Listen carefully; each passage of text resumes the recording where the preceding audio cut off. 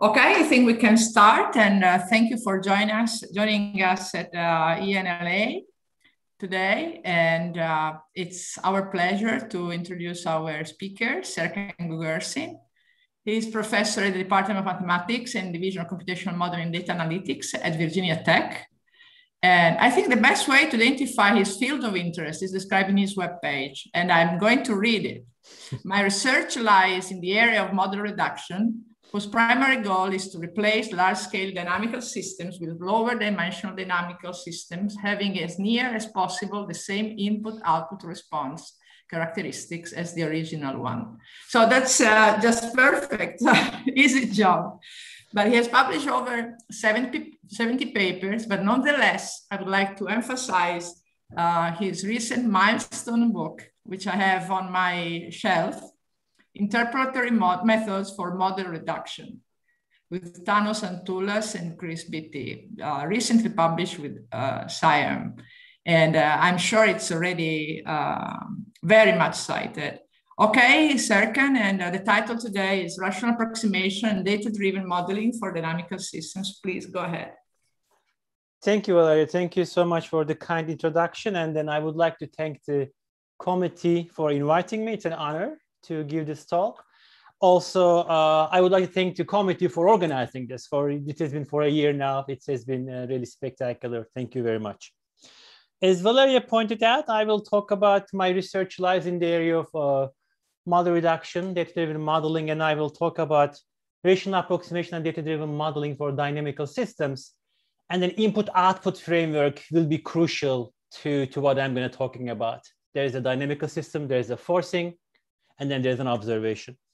The part of the talk, there are parts with collaborators, Thanos Antoulas from Rice, Chris Beatty from Virginia Tech, a former student of mine at Virginia Tech, Andrea Caracciota Rodriguez, Zlatka Drumac from Zagreb, Victor Gosia from Max Planck in Magdeburg, and then a former student, Sarah Wyatt, currently in the University State College. So there are components that come throughout the year with these collaborations.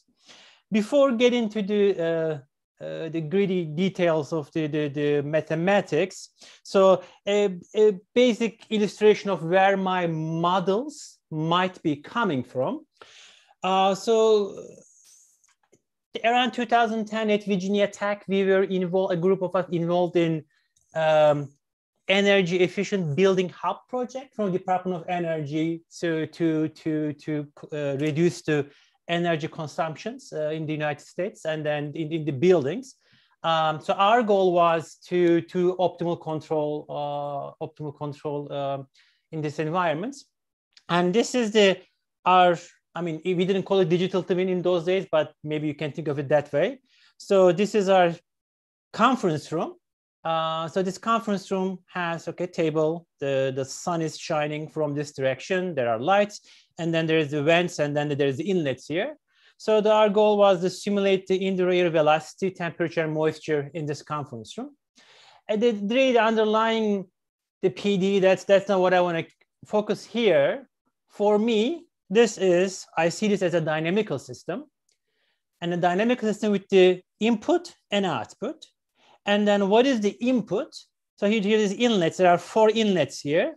The temperature of the inflow of air at all four vents are the input to this dynamical system. And the observation here, we have a sensor on this max X wall over here, and then we measure the temperature there. So then we have a dynamical system from input to output. And then clearly there's an underlying PDE. We linearize the PDE. And then there's a finite element discretization. And that leads to these type of models that I work with. So this is in most cases my starting point, but in the second part of the talk, it will be something else. So we will talk about that. So what is this? This is nothing but a linear dynamical system. Here's the dynamical equation. So the x dot is equal to, x dot is equal to dx dt, clearly. And then, so this is my linear equation, dynamical system, and here's the observation equation. So the x here is the internal degrees of freedom. So this is like discretization of t. For this problem, our finite element discretization led to a dimension of 200,000. And then u here, what I'm going to call is the input for this problem, it is the temperature of the inflow air. And then the Y, my quantity of interest, is the output. And it's the temperature at the max X flow. So when you look at these quantities, so E and A are n by n matrices, describe the dynamics. So these are 200,000 by 200,000 in this case.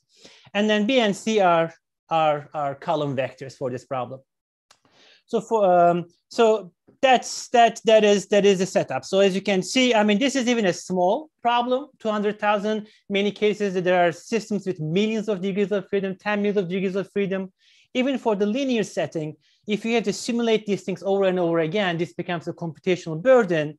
The idea is to approximate this dynamical system. So starting with this large-scale dynamical system, from mapping from input U to output Y, our goal is arrive at this thing here, which looks exactly the same, but this R is a reduced dynamical system. So we would like to be able to go from the full model to reduced model.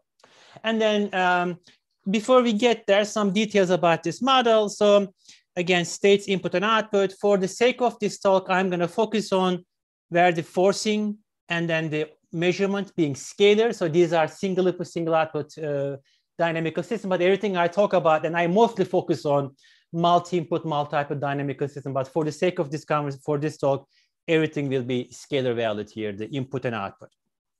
So some assumptions that we are going to make life easy, that the eigenvalues of this matrix pencil. So if I denote them by, let's say that there's an asterisk, so they are going to be in the left half plane.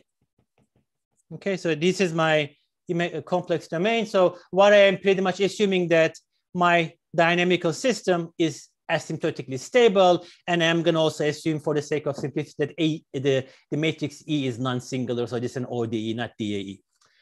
So the idea is, if somebody gives you such a model, we are going to construct two subspaces, V and W.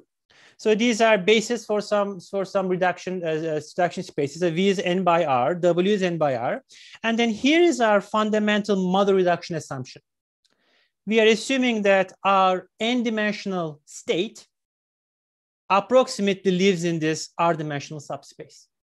Then you take this approximation, you plug into your state equation, and then you enforce a Petrov-Galerkin condition, you end up with the reduced model. And then what are these reduced quantities? The reduced E is simply W transpose EV. Here's the reduced A, reduced B, and reduced C. So once I pick this V and W, I have my reduced model. And then as you can see, these are the reduced quantities, R by R matrices for A, R by 1 matrices for B and C. What is the scale that I'm talking about? For this conference room example, order 200,000. When we reduce this thing, we went down from 200,000 down to around 30, 40. That's the scale of reduction we are talking about, really dramatic reduction in the complexity. And then one quantity I want to point out here, this phi. So once I pick this model reduction basis V and W, this is the underlying Petrov-Galerkin projection for the model reduction space. It is an oblique projector that defines the underlying model reduction process. So we are doing approximations, and the goal is that when I feed the same forcing to the full model and the reduced model, the hope is that the output of the reduced model is a good approximation of the full model. So this is our goal. And then when I say approximately the same, so we need to measure this. And then for this linear dynamical system, the complex domain, you just go to frequency domain, is a very natural way to analyze this. As we all know that a linear dynamical system, the output can be written simply by a convolution integral. Now, if I take the Fourier transformation of all these quantities, so U hat is the Fourier transform of the input U, Y hat is the Fourier transform of input output Y. We know that convolution in the time domain becomes multiplication in the frequency domain. And these quantities here, H and HR, we call them transfer functions because they map the inputs to outputs. They transfer to input to output in the frequency domain. And then what are these things? These transfer functions, we can explicitly write them down by just taking the Laplace transformation of this equation. For the full model, here is the transfer function. And similarly for the reduced model, here is the transfer function. And then these are nothing but rational functions. Okay, so this quantity is nothing but a degree n rational function in S. And then the reduced quantity, reduced transfer function is nothing but a degree R rational function in S. So I can write it in the state space form. I can write this ratio of two polynomials, or I can write this in this form, what we call the pole residue form. So these are the poles of this dynamical system.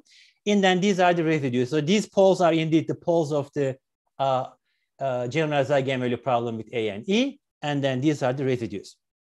And one thing I want to, so the problem is really at this point, if you want to think about it, you can say, okay, I'm going to forget about the dynamical system. Now my problem becomes rational approximation.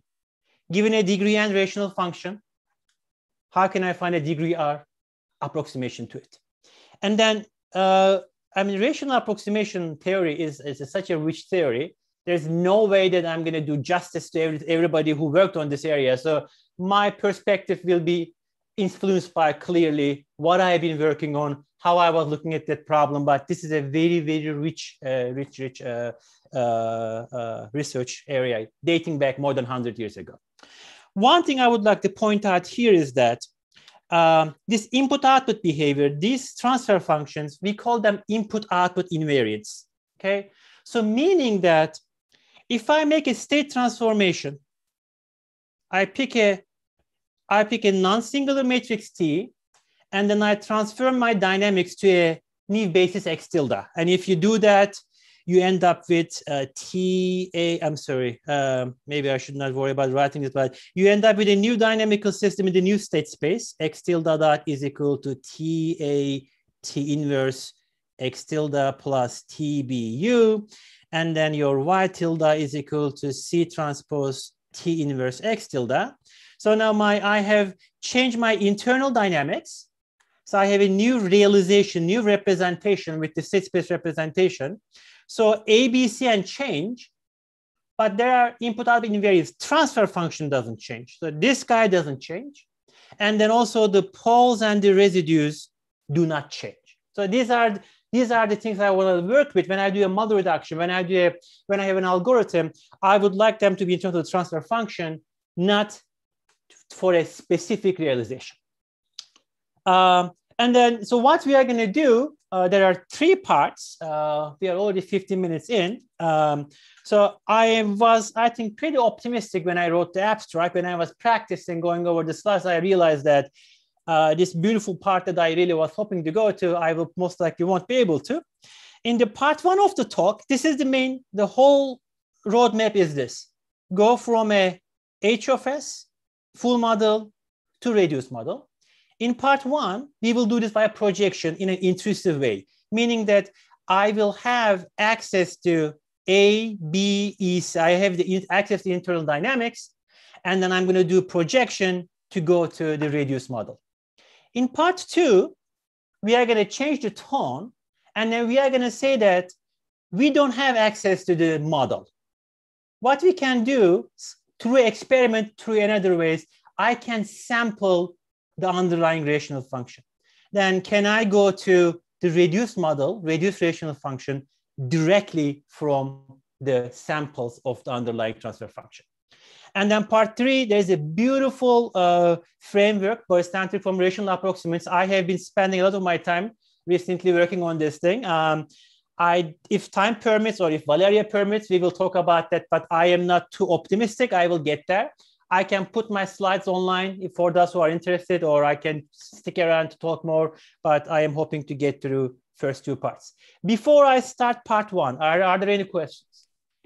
Yeah, there is already a question, so you probably won't get to part three. So Daniel is asking about, you can ask yourself about the projection matrices. Okay, hi Serkan.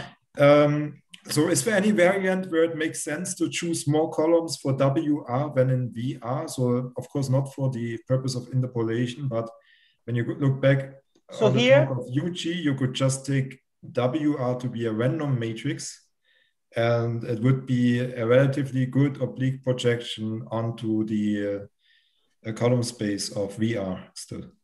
Okay, so now you can choose W. So the formulation I wrote here, the only restriction is that this is invertible.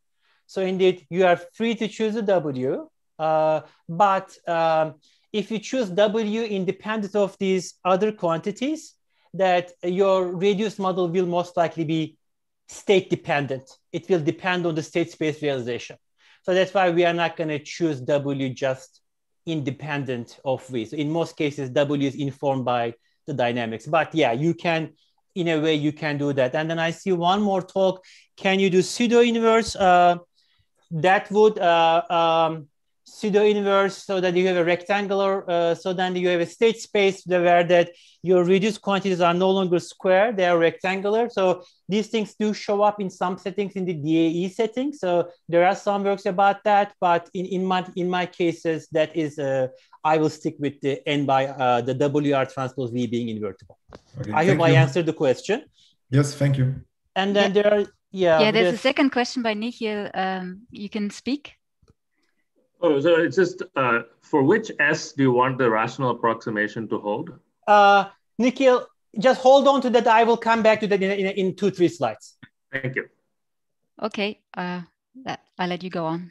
And then I see one more question. Yeah, I think you answered that already. But, okay. Yeah, E doesn't have to be diagonal. I am assuming it's invertible for the sake of this talk, but E even does not have to be invertible. DAE problems are also okay, but there's I will not go into that in this talk, but I'm more than happy to talk about it. Okay. Thanks. So part 1, projection-based model reduction. So clearly, these V and W spaces, these parameterize all possible art order rational functions. So what I'm going to do, I'm going to pick them to enforce interpolation. Interpolation of what? Interpolation of this underlying degree and rational function. And then the idea is, assume for time being that somebody gave me the interpolation points. So I have 2 sets of interpolation points, sigma 1 up to sigma r, theta 1 up to theta r. And then why do I pick 2R of them? It might be clear to many of you. So my HR is a degree R rational function. If you count the degrees of freedom, I have 2R degrees of freedom. So I'm going to match 2R interpolation conditions. So if somebody had given me the interpolation condition, how do I construct V and W? And here it is how we construct V and W. So you construct these 2 matrices. We call them primitive bases. And then as you can see, these are rational curl of structure over here. So what you do, here's the first column of V, the second column of V, art column of V. And then you kind of do the dual, as you solve the dual problem, first column of W, second column of W, art column of W. There's a cost to this. These are not cheap to evaluate. I have 2R linear solves here, but this is what we have to do for optimality. And then you construct your reduced model via projection as we defined before. So you take this V and W, and then you project your reduced model, you project your dynamics, and then you guarantee that by this choice, your reduced rational function interpolates the original one at the sigma i's, at the theta i's. And so far, I did not assume that these things are distinct from each other. If it turns out that some of them overlap, then you not only do Lagrange, the simple interpolation, but you also do Hermite interpolation. And this is the main idea of the projection-based interpolatory model reduction. Construct these 2 bases, and then you got your interpolatory reduced model. Solve the linear systems, reduced model, and then you are done. And then remember, I said that my poles were here. And then if I use circles for my interpolation points, my interpolation points are they don't have to be here, but my interpolation, I'm not going to have that many interpolation points for only 8 poles, but we are going to have interpolation points mostly in the right half plane so that they don't overlap with the poles. And in some cases, we might have interpolation points on the imaginary axis. So that's going to be the patterns of the poles and then the interpolation points. And then the big question, where do we, there is a proof. I was going to go through the proof, but the way that this is going, I'm going to skip the proof. The proof of this, why this is providing interpolation is pretty simple. I'm going to skip over that. I'm going to try to answer that question. How do we choose these interpolation points? And where do you want this model to be accurate? So there are many ways to, there are different measures. And then what I've been focusing on a lot throughout my research is something called H2 measure. Really, from a complex analysis perspective, what I am measuring the L2 distance between the two rational functions on the imaginary axis. So I want the reduced model to be accurate in the open left half plane, right half plane, sorry. And then by the maximum modulus theorem, the worst happens on the imaginary axis. So our norm is indeed defined on the imaginary axis. So I would like to minimize this least squares distance between two rational functions. And then how does this frequency measure connect to time domain measure? If I can do this, if I can minimize this least squares distance between the two rational functions, what I can guarantee is that my time domain outputs are close to each other in the L infinity sense. So there is a direct time domain interpretation for this error measure. And also it's in Hilbert space, we like to work with Hilbert spaces. So how do I choose the V and W, thus the interpolation points to minimize this error measure? So this indeed, the result goes back to 67 with modification algorithms coming from us in 2008. So that assume that this is the best reduced model, best art order for a fixed order R reduced model in the H2 norm. And then one can show that this reduced model is then an interpolant to the original model. Interpolant, but it's not a simple interpolant, it's a Hermite interpolant to the original model. And then where is it interpolating? It is interpolating at the mirror images of its own poles. So the optimal interpolation points are unfortunately characterized by the unknown poles of the reduced model. This is a catch-22 problem, chicken and egg problem. I want to compute the reduced model, but the optimal interpolation points depend on the reduced model. And then that's what we did in this. In the details, I don't want to I only spend more than I want to spend on this slide, is that you iteratively correct. So you make some selection for V and W, you look at your reduced model, you correct your interpolation points, and then you iterate until you reach the interpolation optimality conditions. So the Hermite interpolation is necessary condition for the optimality in this setting. So that's why it does pay off to work with this V and W, because optimality requires interpolation of their derivative at different points. Some works over here. So the Valeria and co-authors in 2010, they looked at a greedy selection for the interpolation points. I will point those out.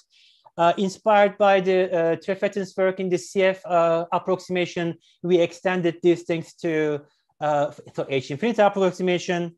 Gütel and Beryafa, they have a RK fit framework, rational Krylov. Again, the rational Krylov selection comes in there in this RK fit. And if you have not seen Stefan Gütel's talk at the Price Talk at CMCAC, highly recommend that. That says I definitely do that. That also talks about some kind of interpolation point selection in a similar but also different setting. Fang Banner, again, based on error estimates, some greedy selections. And then recently, Håkansson and Magruder, they satisfy these interpolation conditions incrementally order-wise. So they made the ERCA iteration computationally much, much faster. So another important work to look at.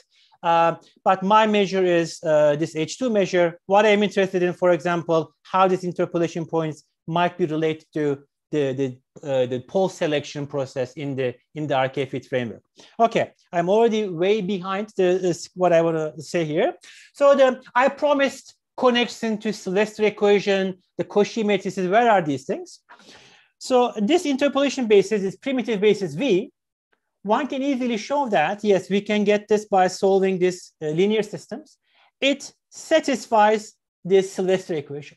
Okay, so this V can be obtained as a solution to this Sylvester equation. So here's the diagonal matrix of the interpolation points, vector of ones, and then this is the V. Similarly, W solves a dual Sylvester equation.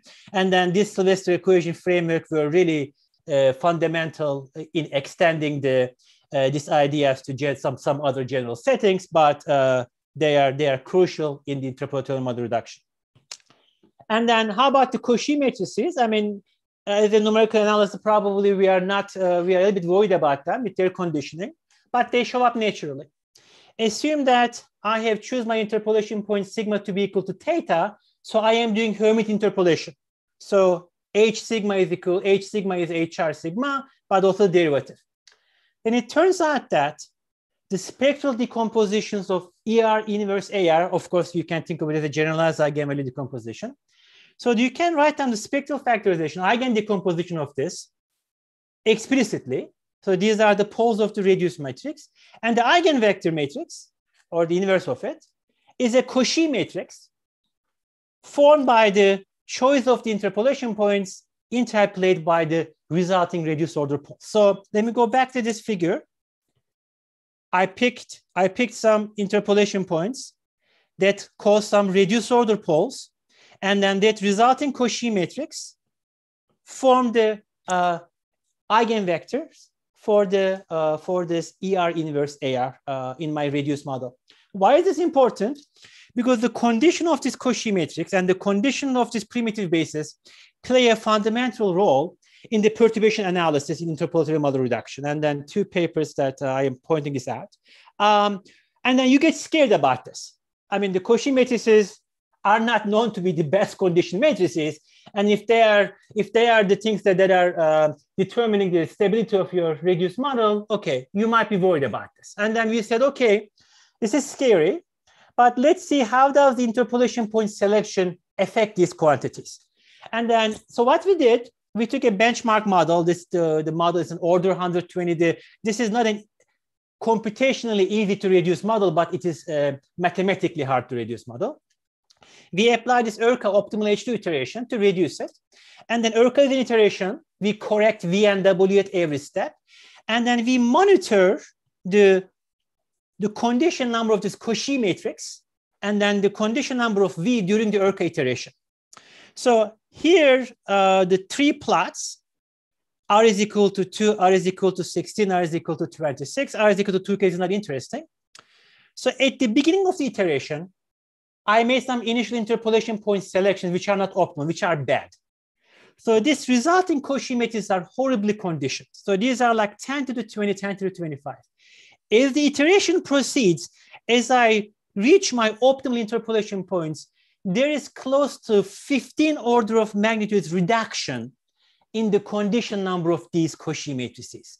And then similar things happen in the condition number of the matrix V. So interpolation points I am choosing are not optimized to minimize, are not optimized for these quantities, but somehow they are really drastically reducing them. And then I don't know why this is the case. So we started talking about this when Zlatko came to Virginia Tech for his first sabbatical in 2008. I mean, it took us 15 years to write this paper, but that, there is this phenomenon is happening. These iterations, optimal points are aligning themselves in such a way that it is giving us a very well-conditioned Cauchy matrices and then the primitive rational Krylov spaces such that their effects on the conditioning of the resulting reduced model are much more you can handle it much easily. And then there is a similar observation in a similar setting by Nekarsukas, Set, and Trefetin in the AAA framework. They monitor at the end of their AAA algorithm, look at some Cauchy matrices. There are some well conditioning happening. And this is a this is a mystery to me. I'm still trying to understand this. And if somebody has any idea, I would love to hear about that more. Similar things happen in the context of inexact solves. So these V and W spaces, if I solve this linear system by inexact solves in a Petrov-Galerkin setting, then so this is the model reduction projection based on the inexact solves. So no longer the columns are by direct solves. Then what you can show is that this is like a backward error analysis. The reduced model, inexact reduced model, of course, is no longer exactly interpolating. It's inexact solves. It not exactly interpolates, not the original model, but a perturbed model. So there is a perturbation. It's the same C, same E, same B, but now I am interpolating a nearby model. And then the perturbation is bounded by the condition number of the model reduction projection, and then the small singular values of this primitive rational Krylov spaces scaled by some diagonal matrices. Forget about this. And then what I want to focus on this bottom plot. So what is this plot? It's another benchmark example from the model reduction community. So this is something called ISS 12A model, another hard to reduce model. So this is order 1400 or so. We reduce from order 2 to order 70. For every order, I did optimal model reduction with ERCA, and I did model reduction with 2000 random interpolation points for every R. And then for overall, I have 70,000 random selections. And for every case, we compare the model reduction projection norm, which shows up in the perturbation analysis, coming from this random selections versus the optimal selections. So this is the percentage of instances where the random selection led to smaller projector norm. 0.2% in R is equal to 2, 4% in R is equal to 8, none, nowhere else. So more than 99% of the cases, optimal interpolation points have led to smaller model reduction projector norm, which is fundamentally important in the backward error analysis. So these are the things. We have observations. We don't know exactly what's happening. And then I am hoping to get some ideas about this. But this optimal points that I chose from a system theoretical error seems to have an interesting interpretations from a numerical linear algebra, from a conditioning behavior as well. And then that is the end of part 1. And then I'm not going to even read the conclusions of part 1. I just want to say this: interpolation is good for you, and the rational interpolation is even better. And then are there any questions at this point? Yes, there is a question by Patrick on the inexact solves. Patrick, you should be able to speak. Yes. Do you hear me? Mm-hmm. Yes. Good. Yeah, it's kind of what you showed on your last slide. Uh-huh. You mentioned that you consider inexact iterative solves in a Petrov-Galerkin setting. I assume this means you use something like BiCG. Very good. Exactly, So Patrick. what can you say when you don't do that? So when you use GMRS or whatever? So I am not, so yes, we did be a BiCG between V and W, absolutely. I am not aware of backward error analysis when you do not use the Petrov-Galerkin setting. That was the fundamental thing to get the backward error formulation, Patrick. You can do still forward error analysis with GMS or something like that, but I am not aware of backward error formulation if you do not enforce the Petrov-Galerkin formulation. I am not surprised because it's all about the input output. When you solve V and W together, B, A, B, C, they are talking to each other. That is allowing you to give you some input output perspective. So if you just do GMRes, what will happen, Patrick, is that you will have a backward analysis maybe, but it will be a different H tilde you are interpolating for every interpolation point. That's going to depend on the interpolation point. Am I answering your question? Okay, thanks. Yeah. Okay, thank you. No more questions so far. So carry on. Okay, very good. So now we are going to change gears. So now we are going to say that I don't have my EABC matrices, but I have some input-output simulation.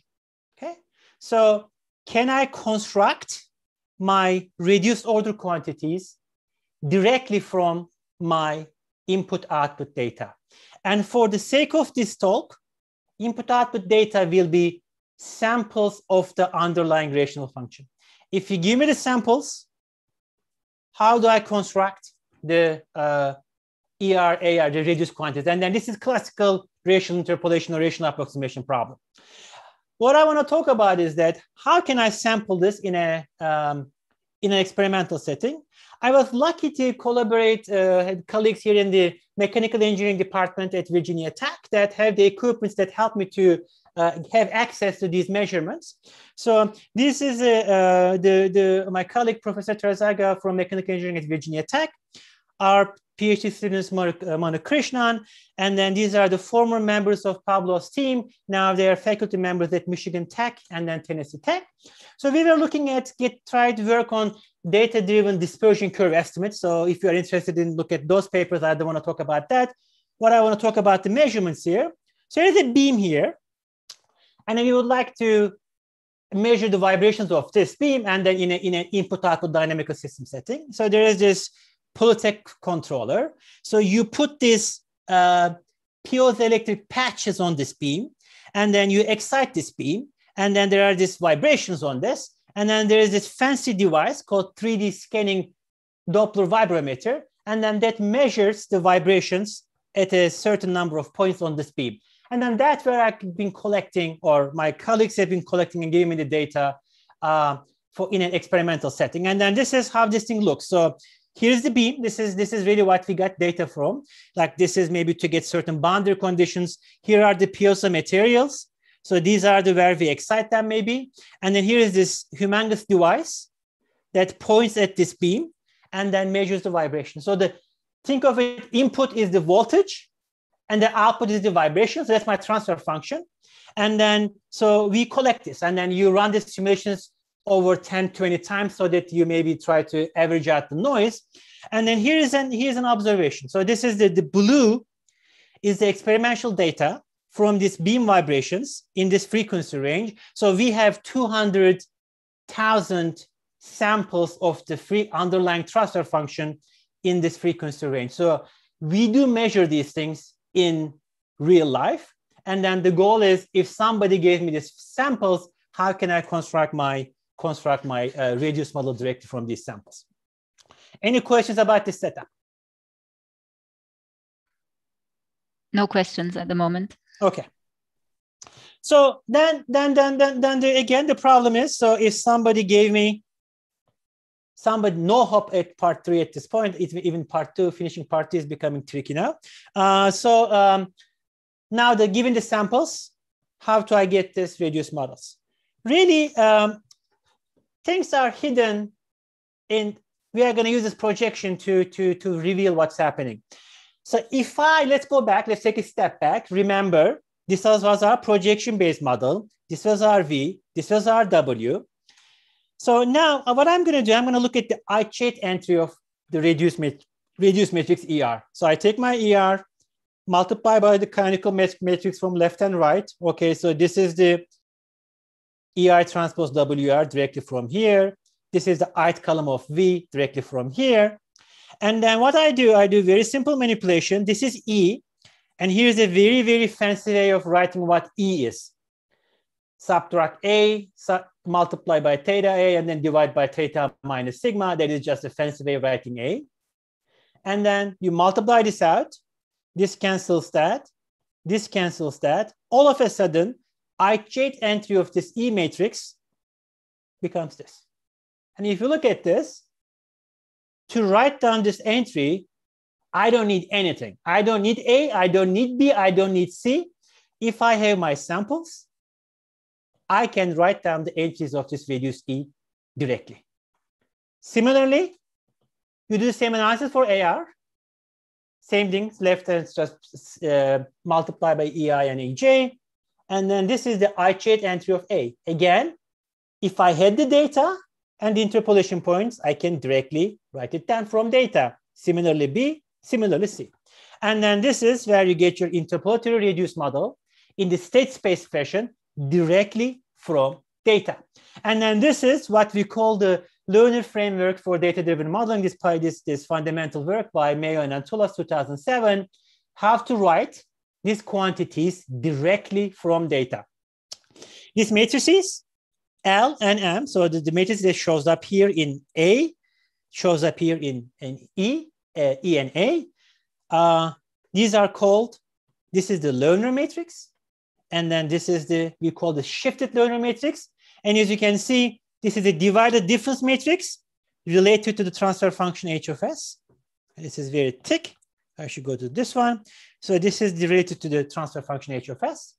And then this is somehow related to s times h of s. So that's why we call this the Loewner. And then this is like a shift in the discrete time. There's details I'm going to skip. But so these are fundamental quantities in this interpolatory reduced models from data. And then the Sylvester equations come back. So these Loewner matrices are indeed solution to these Sylvester equations. These are the interpolation points, vector of ones, and then C and B have contained the data. So again, fundamentally, the Sylvester equations are showing up not only in projection-based model reduction, but also data-driven model reduction. And then the Sylvester equations have been used. There has been very, very impressive recent work to look at this Loewner matrices, the Sylvester equation, to give ideas about how their single values decay, about their pseudospectra, how their eigenvalues and eigenvectors behave. So I highly recommend to look into those details, to get these papers, which give a lot of information about the pseudospectra, the single value decays of these Loewner matrices. In the example I show you, we had like 200,000 data points. Clearly, you don't want to interpolate 200,000 points. Yeah, you have more than enough data. You just take the SVD and then you truncate it. Okay, and then so that's the usual our friend SVD. As I always tell my students, if you don't know what to do with a matrix, take its SVD. So you do something like this here. You take the SVD to kind of annihilate the redundant data. And what is this importance of Loewner matrix? This Loewner matrix has a fundamental property. Let me take this transfer function. This might look like an order 5 rational, degree 5 rational function, but I picked it in such a way that there is a stable pole zero cancellation. So indeed, minimal degree is order 4. I sampled this at 20 points. And then these are the normalized singular values of this Loewner matrix. And then what you see is that you have 1, 2, 3, 4 non-zero singular values. And after the 5th one, you are at the machine precision. So what it is saying is that if you have sampled a rational function, and if you form the divided difference matrix from that, the Loewner matrix, the rank of the Loewner matrix, recover the underlying, we call this Macmillan degree, the Macmillan degree of the underlying rational function. I was just recently informed by Thanos that this fact was known to Loewner in his paper in 1934. It became more prominent in the 80s and then came back in 2000. But that is fundamentally important for us. And then this will come back in the what I'm about to talk about, the balanced rancation next. So again, the rank of the Loewner matrix, it really codes the complexity of the function that you are sampling. This is a good place to stop. Any questions about that? Yeah, there's a question. Let me just unmute Ilse. Ilse Ibsen, I think you should.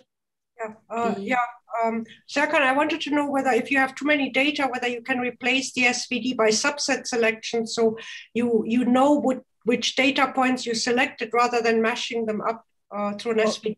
Very okay. That's a really great question, Ilse. So, Ilse, if there is a recent work by Antoulas, Gosea, And then it is also, part of it is also in our book with Thanos, Chris, and myself in this book, is that if the truncation is exact, indeed you can say that this truncated model is interpolating at this different interpolation points. So you can indeed connect the truncated set to the new sets of interpolation points. But if the truncation is not exact, I am not sure whether you can tell exactly what the interpolation points are for the new by the SVD-based truncation. Maybe the recent work by Thanos and Victor has answers that. I am not sure about that. Okay. So there is another question by Alessandro Aya. I just have to unmute, and you can ask it yourself, Alessandro. Okay. Hi, Serkan. Hi, Alessandro. I have a question. So you assume that your data fit a linear model, right? Yes. So how do you know that? I mean, how do you know that it's true? Okay, so I don't know that.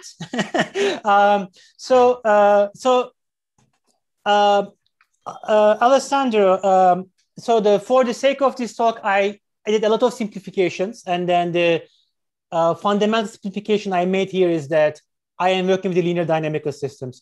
Over the last 4 or 5 years, there is a lot of work from our group, from Peter Benner's group, from Antulas, from Gosea, from other, to extending these interpolation techniques to nonlinear models. So you go from a single transfer function to a sequence of multiple transfer function using the concept of Volterra series expansion. Then many of the concepts I studied here has been extended to the nonlinear setting. So you can talk about interpolating a sequence of transfer functions corresponding to a nonlinear model. Another answer is that when you do a control, usually you are trying to control your dynamics around an equilibrium point. Then around the equilibrium point, your system might behave like a linear model. That's why in that setting, it is okay that you're approximating a linear model. Am I answering your question, Alessandro? Yeah, somehow yes. I mean, and also if you have a nonlinear part, I mean, you also have to have an assumption about your model. It's totally general. And then I stop with questions. Sorry. Do I have to make an assumption about what? About your model that you want to fit. Yes, absolutely. So far the techniques have been extended to the nonlinear settings where let me go here. Let me just write here. So right now I have x star is equal to ax plus bu, right? So we can do quadratic nonlinearity, which covers a lot of settings. Indeed, a recent work by Peter Benner, Pavan Goyal, and Igor Pontestov, it even extended this to polynomial nonlinearity. So we really have a wide range of nonlinear models that we can do the fitting. Things get tricky. I don't want to say that the theory is as result of the linear case. I am definitely not claiming that. Please do not get me wrong. But there is a lot of work which handles the important nonlinear problems using the interpolation theory or even the balance truncation using ideas from systems theory. Thank you. No problem. I actually had a similar question. Sorry to stop you. So when you're trying to fit a linear model, will there be something in your algorithm that tells you that you shouldn't actually fit a linear model, that your assumptions are somehow wrong? Will there be some indicator? So, okay, maybe I should make one clarification here that it is this is not answering the linear nonlinear question, Melina, but it's answering another question. So my derivation of ER here assume that I started from EABC, okay? But this result, this interpolation result is correct as long as whatever this H does not have to come from a rational function, okay? So for example, this H could be, it could have a delay in it, okay? So it could be C transpose AC minus E to the minus TS A inverse B. Okay, so the first thing is that underlying model doesn't have to be rational. The proof is so much easier if it comes from rational. Underlying model might have structures, it could have internal delay, it could have second order. So it could be linear in dynamics, but it could be nonlinear in frequency. So that is not a problem. So now the linear versus nonlinear dynamics. So you are doing a least squares fit. And then if you are not able to fit this thing, that might give you an idea about something is missing. But in another thing is that you might add a correction term. Like there are works by I did not anticipate this. Perestorfer. I forgot the Benjamin's work. Which year? He's here. He can probably. So that maybe you learn the reduced model, and then maybe this is not good enough, and then you can add a correction. Mm-hmm. I mean, I am not necessarily, this is not a proper representation of the Benjamin's work, but if I learn the reduced model, I can add a correction term maybe to, in this case, there's a time domain data. So you can add that corrections maybe afterwards. But in many cases, when I work my colleagues, that from an underlying physics, Melina, we have some ideas. Like we have some ideas that there is a quadratic structure. There is this structure, and then we do use that structure in the model. Okay. I let you carry on, and we leave other questions to later. Okay, and I think I might have casually answered without realizing Vladimir questions about the structure preserving modeling in this framework. Yeah. So now I'm going to skip this. At this point I don't have time. I mean, I was so optimistic I was going to go through part 3 too, but yeah, that's not going to happen. So now I'm going to take a step back. I'm going to go back to one of the golden model reduction tools in control theory called balance truncation, which is projection based. Okay. So, and our goal will be to make balance truncation non-projection based, implement balance truncation from data. So our framework, either we have this model or the transfer function, they are the same thing. You solve these two Lyapunov equations. Again, remember the assumption is non-singular. Eigenvalues of the system is in the left, left half plane. So asymptotically stable. So these things have unique positive definite solutions under some minimality assumptions. So you solve this Lyapunov equations for P and Q. And then again, this numerical algebra plays a fundamental role here. So this P and Q are really at the core of system theoretical model reduction. These are called grammines. P is called the reachability grammine.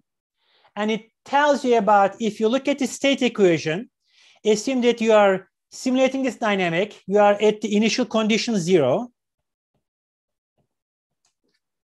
And then you want to derive your system from 0 state to some non-zero state by varying the input. How easy to reach this non-zero state?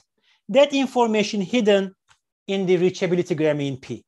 And the observability grammine, on the other end, observability grammine does not care about the input part. Observability grammine, you have an unforced dynamical system, U is equal to 0. You pick an initial condition. So there is no U term. You pick an initial condition. You simulate this dynamical system. How much energy this initial conditioning is contributing to output. And then that information is hidden in the observability grammine. And then what the balance truncation does is that you kind of try to keep the states which are easy to reach and easy to observe. I don't want to go into those details, but these are really fundamental quantities. And then one thing I want to mention is that this P and Q are state dependent. If I change my state space, P and Q change. However, there are some invariants called Hankel singular values, which are the square root of the eigenvalues of P times Q. These things are input-output invariants of this dynamical system. It doesn't matter what state space I use. The P and Q might change, but my Hankel singular values are always fixed. And then let's go back to that previous example. I had this degree 5 rational function. It was degree 4 indeed. This was the Loewner rank, which was 4. if you compute the Hankel singular values, as with the Loewner rank, you are going to have 4 non-zero Hankel singular value, and then the 5th one will be 0. So this Hankel singular values also encodes the underlying minimal degree. And then that has a really good connection to Loewner that we are gonna, which I will hopefully make in the next 5 minutes. So the balanced truncation is this spectacular model reduction technique, construct a reduced model by eliminating the states corresponding to small singular values, like in the SVD-based optimal approximation. It's not exactly that, but it's related to. So for example, if you look at this dynamical system, okay, this is 0, I can drop this. This is much smaller, I can drop this. Maybe I can go from order 4 to order 3 without losing much accuracy. And when you do that, you have an a priori error estimate. The sum of the truncated Hankel singular values multiplied by 2 gives you an error bound now for the L2 norm of the mismatch in the output. How does this algorithm work? Given the system A, B, C, D, so you start by solving these Lyapunov equations, okay? And then you don't need to solve for P indeed. What you need to do, you need to solve for the square root factors for P and Q. And then like this is, I should have written this here, Hammerling 82. Hammerling showed us how can I solve for the square root factors without knowing that without knowing P. Okay, anyhow, so once you get this UNL, you construct this matrix, you take the SVD of this matrix, and then here's your model reduction basis. Again, get the UNL, construct this L transpose EU, and then here's your model reduction basis, reduced E, reduced A, reduced B, reduced C from balanced truncation. If you multiply this out, here are these orange are the quantities that balanced truncation has to construct. I need to construct L and U, and I need to construct these 5 quantities. And then what we will do, if I can do it in the 2 minutes, what we are going to show is that we can construct these quantities directly from transfer function values. So of course, getting this UNL are not really feasible. These are hard to solve. You do large scale solves, you do approximate low rank factors. So many, I hope that many of this, I'm sure I'm skipping many people who really contributed drastically to get these approximations. But really what you do, you get this approximate low rank factors, and then you replace the exact UNL with the approximate UNL. So what we are going to do here is related to something that Kerem Wilkinson period in 2002, balanced POD. We are going to do quadrature-based approximation to do this. As I always do, so we are going to be done in 2 minutes. Medina, is that the case? Yes, we should be wrapping up soon. Right. Okay. So then it's going to be sad that I'm not going to be able to go through even this thing. So that Gramian P, you can write this in the frequency domain. And then this is a numerical integral. And then we can throw a numerical quadrature on this. Okay?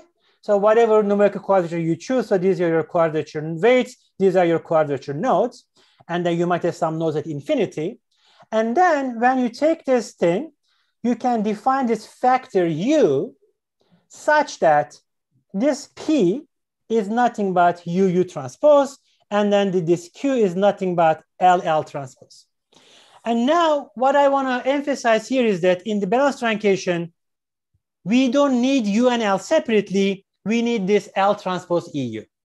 And then what we showed is that inspired by an underlying numerical quadrature, this quantity that balanced truncation needs does not need L, does not need U.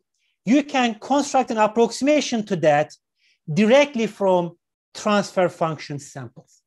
So the SVD of this matrix, which you can directly get from transfer functions, will give you an approximation to Hankel singular values. And then that is the example that does this. So the circles are the true Hankel singular values. These are the approximate Hankel singular values. by just using transfer function samples, we are able to nail them. And then I'm going to take 1 more minute. No, so Serkan, try to conclude. Okay, then I'll stop here. Then I think it's the best place to stop. And I also like your imaginary unit very much. then I'll stop here, and I apologize. Is that no problem? It's just that we allow for more questions, if any. Okay. Okay, there is one. There are a couple of questions. What I'll do, I'll let one be asked, and then we close the YouTube and we leave the meeting open for more questions. So let me. So Nikhil has another question. So I'm trying to unmute him. Oh, you should be able to talk now. Hi. So in part 1 of the talk, you mentioned that for algorithms like ERCA or AAA, the condition numbers of these relevant matrices go down over iterations. Mm-hmm. Is there a continuous time algorithm for which you expect the same thing to happen? So I mean, is there a flow on the interpolation points for which you expect these condition numbers to decrease? Okay, so this is a continuous time algorithm. Is that what you said, Nikhil? Yeah, like is there a flow on the interpolation points? So I don't know if Zlatko is, right now here. Okay, Zlatko, I don't know whether you want to take it, you want to answer this. So so right now, what we are looking at is movement of the interpolation point is if like a discrete time dynamical systems. Okay, and then can we say something about how these things are moving? So there is something that Zlatko has been looking at. I don't know whether he has something to share, but that's something that... I have no progress so far, but some things can be done if you consider these as a dynamical system. And then apply basically what I've been looking for is treat them as a dynamical system and apply some of this Koopman theory to it. So that's the idea. But at the time we were looking at that, if I remember correctly, we were trying to make some connection with potential theory and orthogonal polynomials and so on. So there is something in it, but right now I don't have any definite answer. And then Nikhil, one thing that I'm really interested in, that of the final distribution of these points, what do they represent? So the Chris PT has been thinking about some condensed distribution. There are some connections, but we don't have an answer to that. But you can really think of it as a discrete dynamical system map. Okay, thank you, Serkan. So people are really asking for your part 3 and whether you would be able to give it to us so that we can post of course, it on our webpage. Absolutely. At least 2 or 3 people asking for the part 3. Okay. So, and I am really sorry for running over time. Well, very interesting stuff. So yeah, it's nice to have the questions also in between. So very interesting and very exciting and entertaining talk. So energetic talk. So thank you for that. We have no more questions on the chat, on the Zoom chat so far. Jörg, are you monitoring? No. Yeah, I'm monitoring the YouTube, but there's no question. So shall I put the our slide for next? Yes. Mm-hmm. And then we just keep the meeting running. We keep the meeting open for 2 hours. Okay. So that so while I thank all the audience to stay here with us, I remind you that the next talk will be in 2 weeks, Madeleine Udell, again at 4 p.m. European summertime. And this will be our last talk for the spring. Before the summer conference period begins, with the Science Applied Linear Algebra Conference, for instance, and many other conferences. And we'll most likely resume during the fall semester, which means that some of us wanted to start even earlier. So who knows? So we'll be very pleased to see you again with us once we start again. Okay, so thank you, all of you. Thanks to all of you, and who stays. Let's enjoy our chats now.